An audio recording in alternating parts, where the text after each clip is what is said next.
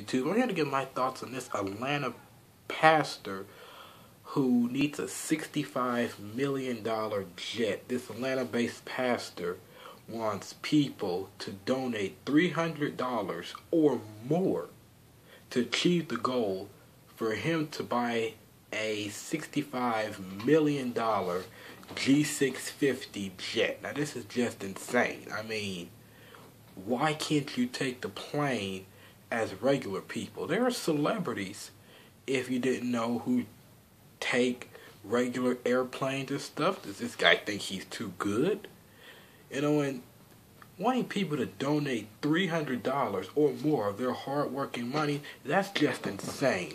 Now, I could see if he was saying, you know, donate to charity or to build houses to people who don't have homes currently right now. Okay, I could see. But this guy is just only caring about himself. You know, wanting a $65 million jet so he can get from here to there. Take the plane. Take the train like regular people. Heck, could drive.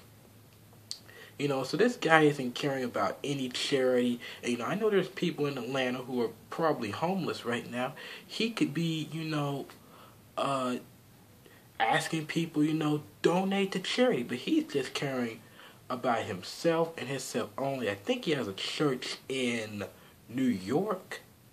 Yeah. He also is worth at an estimated $27 million. Shouldn't he have enough money to buy his own jet if he's worth that much money? He stayed in a $2.7 million mansion in Atlanta. Like I say, this guy is only caring about himself. He could take the plane like regular people. He needs to be, you know, telling people to donate that money to charity, you know. I mean, I gotta keep saying that because it's true.